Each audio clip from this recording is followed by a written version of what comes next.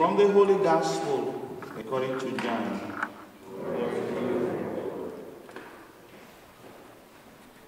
Since the Passover of the Jews was near, Jesus went up to Jerusalem. He found in the temple area those who sold oxen, sheep, and doves, as well as the money changers seated there.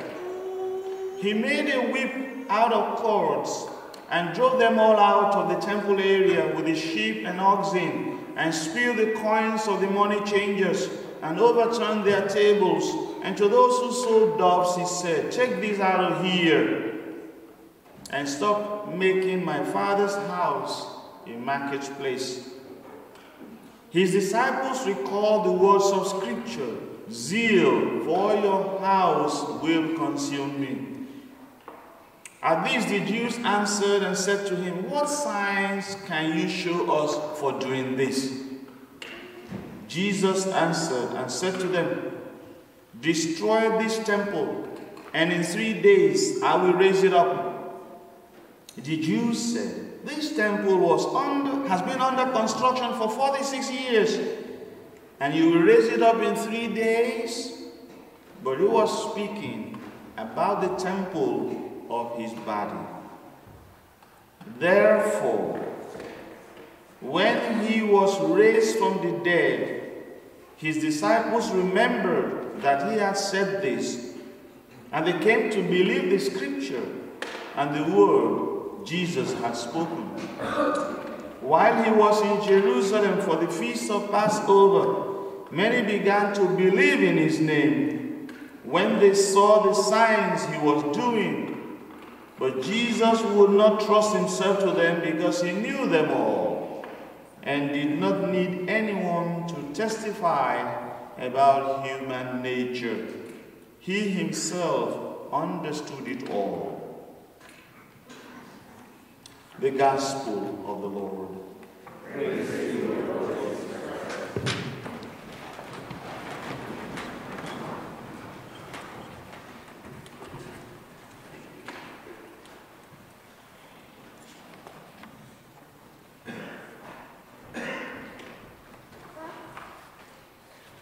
Today is the third Sunday of Lent. We probably have become veterans in the penance that we have chosen for ourselves. Are we already? Or you never become veterans now? You still trying, struggling? Huh? You know, sometimes you ask in America, "How are you doing?" I'm hanging in there. You really? That's the only one who hangs in there. Clear. He's hanging in there. And why is he hanging in there? Any reason? What is the reason? He's hanging in there for me. He's hanging in there for you. So that you don't hang in there. He came, the only one who came to die, not to live. And he's dying so that we may live. But we do not have another life. We have his own life to live because he died so that we may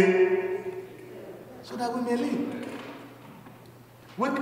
Nobody can be sanctioned for doing the same thing twice. The sanction has been taken by him. He's taking the curses. He's taking the death. He's taking on himself. So we have freedom to live. We cannot hang in there anymore. We should not hang in there anymore because he has taken our curses, he has taken our troubles, he's taken our miseries, he's taken our disappointments, he's taken our frustrations, he's taken our bitterness, he's taken retaliation, he has taken resentment, he's taken the worries, he's taken the fear, the insecurity, the inadequacies. What else do we need? He's taken out discouragement and disappointment. He has taken it unto himself. Why are you carrying that? Why are you going about like, I'm hanging in there? Because it seems that you have lost a connection between you and him. The connection, victory, he has conquered. He wants us to enjoy that victory because he has taken it on himself. He wants us to free ourselves, to disconnect ourselves from the drudgery and everything. He did it by obedience. He did it through obedience. And you look at the first reading today, talking about the 10 Commandments. God gave his 10 Commandments. Jesus, when he came into the world, he said, my food is to do the will of my Father. Can you imagine? If a husband says to his wife, my food is to do your will, but the wife says to the husband, my food is to do your will, as Christ has said. Or kids who say to their parents, my food is to do your will, mom and dad. How do you think our families will look like? The best. We will live for each other. We will not live for the self.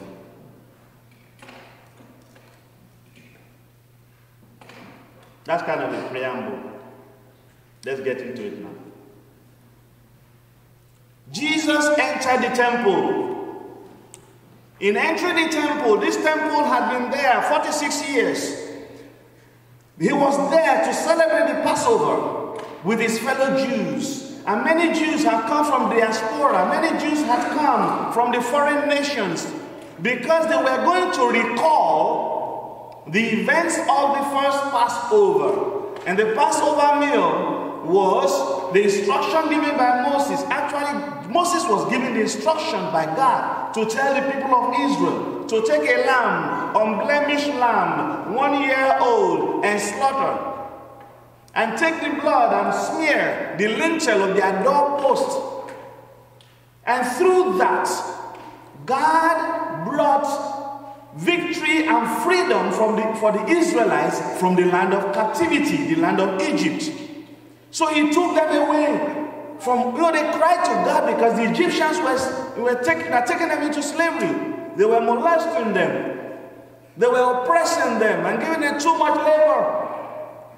And they cried to God, their only God. And because God is I am, he's always present when his children cry to him. God heard their cry. He sent Moses as an instrument of freedom for them to lead them out of the land of Egypt. So the last plague, the last act, the last sign that God did was the sign of the Passover meal. And so every year, God instructed the Israelites to celebrate the Passover every year as a gratitude for his redemption, for his freedom from the land of Egypt. So they were about to celebrate this. And so every Jew from all over the world will come to Jerusalem, the most holy city of God. And there they were, with all this throng of people milling around. And you don't spend, a foreign coin there. You exchange your coin. So all this was going on. All this commotion, buying animals for the sacrifice. And Jesus comes in there and sees all this commotion. My Father's house should not be a marketplace. My Father's house is not a den of robbers or a den of thieves. It's a place of prayer for all peoples. He took out cords and beat them up. That is fiery anger, holy anger, because they were doing something that was wrong. Wait a minute, have you... I don't know, what is the... how I don't know, among the kids here, You know, moms know how to take care of their kitchens very well and all that. And then you see kids who always make a mess or don't do their dishes. Say, hey, everything is all set. And then you make a mess of it. Your mom gonna be happy with you? I don't think so. That's her domain. That's her domain. To mess it up is to mess with her and mess up her environment. I'm yet to see, but I would like to ask, you know, I don't know which is the best car in the world now, the most expensive car. Paul, you know, which one is the most expensive car? I don't know. Is it Lamborghini or something? Maybe those are the old-fashioned maybe. Yeah. Sorry? Yeah, Lamborghini, you know, somebody has a Lamborghini and a child, you know, on Father's Day wants to show that he loves his dad so much. And goes to write on the Lamborghini, I love you, Dad. Happy Father's Day. And he writes it with a very, very, kind of, piercing iron material. I love you, Dad. Tom, how much do you think a Lamborghini costs? $250,000 or maybe, yeah. Oh boy. Is that the best way to express your love for your dad? On Father's Day. What will be the reaction of the dad? He paid $250,000 to buy that car. Paul, I know your name, that's why. And of course, you are not up there looking down at me today. Huh? What are you going to do with that? A son who wants to show, Father, I love you so much. I love you, Dad. That was why Jesus was not. His father's house was turned into a den of thieves. He couldn't stand that. He couldn't stand that. They were having an exchange of money. It was not pure sacrifice. It was not pure worship. The house of God is a holy place.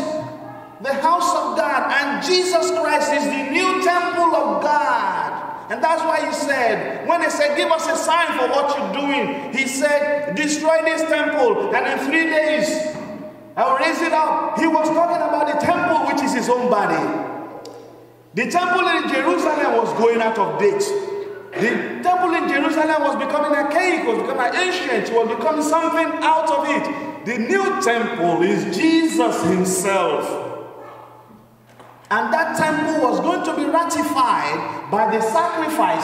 So all the sacrifices that were going on there were not going to be for anything. They were going to be vanity, empty sacrifices. The only one sacrifice that God wants to reign and have in the world is the sacrifices of his only begotten Son. And so Jesus was the new temple. Jesus is the new instruction of God. And that's why when you look at the 10 Commandments, Jesus now says, even though he said he has not come to abolish the law and the prophets, he was renewing and saying, now we are going to have love of God and love of neighbor and summarize everything.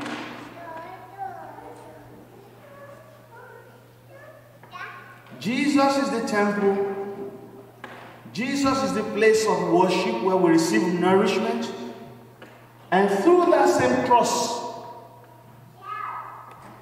Jesus gave us his body and blood.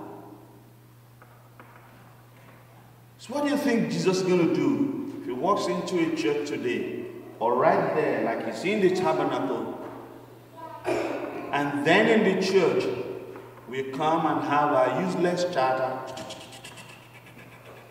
What is he going to think about us? We're messing with his Father's house, isn't it? Or we come into the church and use the church for whatever purposes except for prayer and worship. What do you think he's going to think about us? Looking at us on the tabernacle, hidden yet present. Because the same Jesus who walked the streets of Palestine and Jerusalem over 2,000 years ago is right there in the tabernacle today. Right there in the tabernacle. Looking at us. And you know, the gospel ends in a very wonderful way today. It said, Jesus would not trust himself to them because he knew them all. The same way he knows me right now. He knows you. And did not need anyone to testify about human nature. He himself understood it well. So he understands us. As Jesus is the temple of God, because in Jesus we have God the Father, God the Son, and God the Holy Spirit dwelling together. We also have become the temple of God through our baptism. At our baptism, we're baptized in the name of the Father and of the Son and of the Holy Spirit. Then we become temples. St. Paul goes ahead to say, we are temples of the Holy Spirit. As temples of the Holy Spirit, we cannot use ourselves anyhow. Not according to the will of God. We cannot use ourselves less than glorifying God. Jesus came to glorify God. We become instruments of glorification of God. We cannot pierce ourselves or have different diagrams or whatever on the body. Just like we cannot write on the Lamborghini, Dad, I love you. Because our bodies are temples of the Holy Spirit. Our bodies belong to God. Our bodies serve God. Our bodies are for the glory of God. Saint Irenaeus says, man and woman, fully alive and active, is the glory of God. When we have sin in us, when we have disobedience, when we have fear, we're not fully alive. We are kind of cut into pieces. We're not whole. That means we're not revealing the glory of God. That means our actions are not portraying the glory of God. That means we are not extending the reign of God here on earth.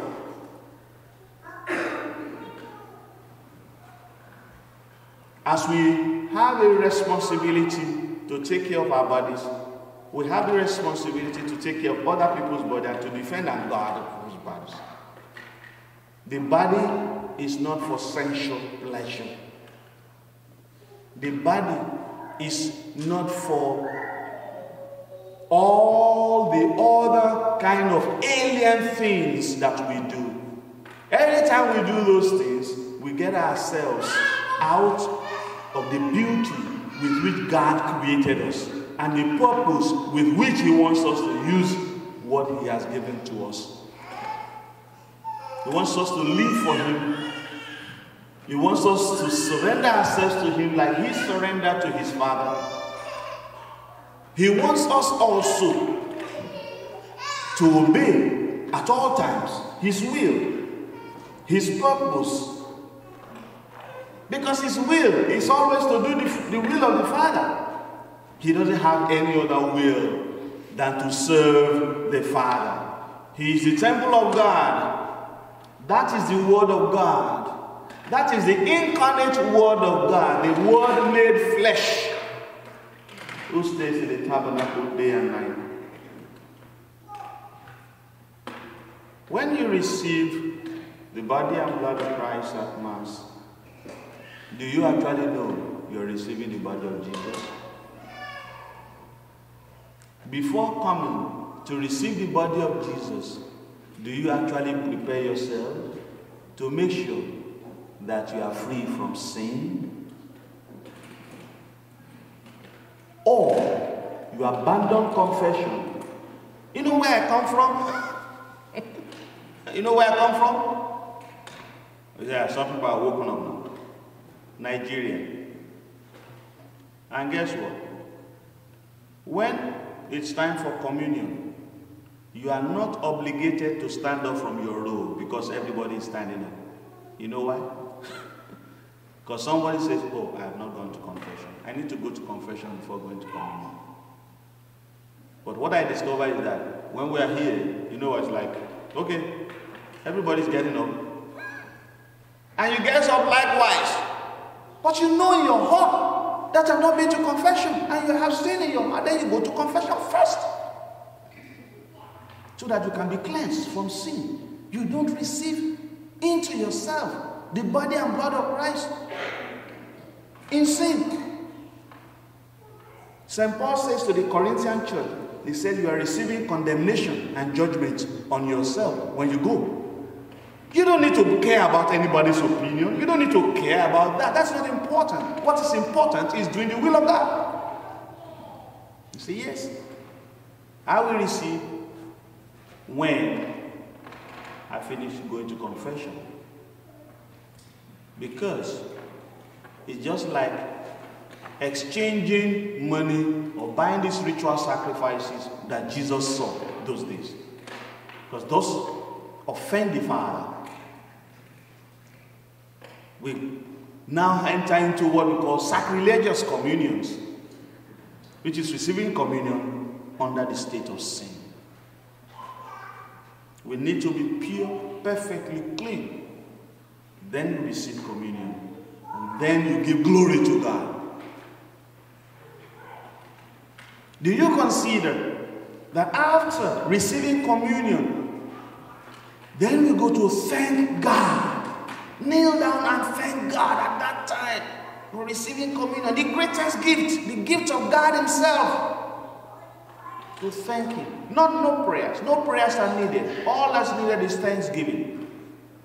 After receiving communion, receiving in a pure heart, and then give thanks to God for this special, precious gift. That is a beautiful way of receiving communion and giving glory to God. That is being faithful to what communion itself is, the true body and blood of Christ.